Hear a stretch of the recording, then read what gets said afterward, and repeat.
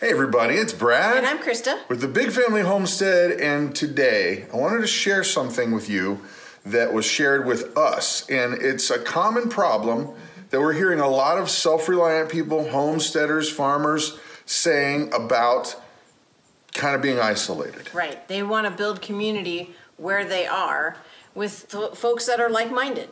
Yeah. And I kind of threw this out to our patrons. We've got a patron page kind of thing.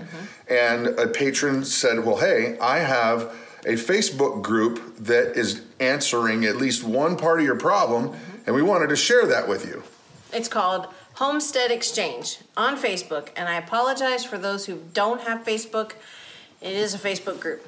You know, that's kind of a thing where I'm not sure if I feel comfortable with the amount of data that they do, but you know, if you're gonna build community, you're gonna have to reach out. You're gonna have to take a little bit of risk for a lot of gain. Right. And so it's a closed community. You have to be invited to be in there, and well, you can ask to join. Right. She does it more than I do.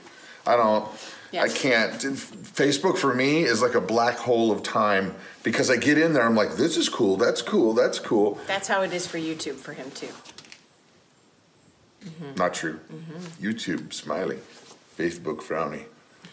No, there's a lot of great uses for Facebook. I'm dogging them a little hard. But it's called the Homestead. No, not the. It's Homestead Exchange. There'll be a link down below.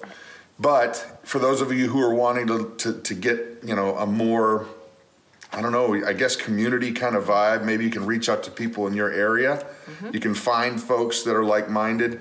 And one of the things that I thought was really, really hard at first is when you put yourself out there, when you're like, hey, I think this person's pretty cool. You read their comments, you see their posts, you see what they're like a little bit, and then you kind of take that chance to get to know somebody, and we have had incredible success. Yep. Yeah, like Prepsteader Bob, we're close friends with his family, and there's a lot of other people. There's just, I won't go into all of it. We'll just say that you're gonna have to take a little risk to get the reward of being in that kind of a community. So there it is. Now tonight.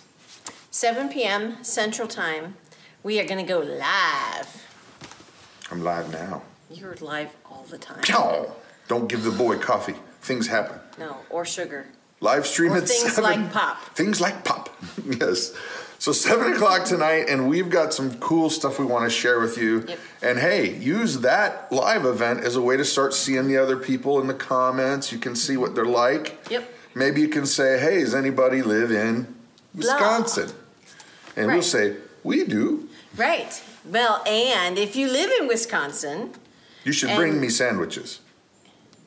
And you live anywhere near Hayward, come to the get-together on September 29th. Yeah, no cost. It's all free. Hey, I did to you what you usually do to me. What? I throw something out. Holy smokes. You can't see this, but where we live, there's a cross section, and it's supposed to be a 4-way stop. No. And people fly through at 70 miles an hour. Just saw all the time. It scares the fire out of me, to be honest, because we're like, where are the kids? Right. And what you also don't see is there's a cornfield on one side, and then our house on the other side. So if they don't stop or slow down, somebody could be coming and not stopping, which and drive straight through the house. And drive into the house. It's a stressful corner. But we love it here. Anyway, so if you live anywhere near Wisconsin, come to the Homestead Fall Festival on September 29th. If you want to camp, there is primitive camping available. Also tonight at 7 p.m. Central, we will be live. Booyah. I'm Brad. I'm Krista. You don't go changing. Have an amazing day.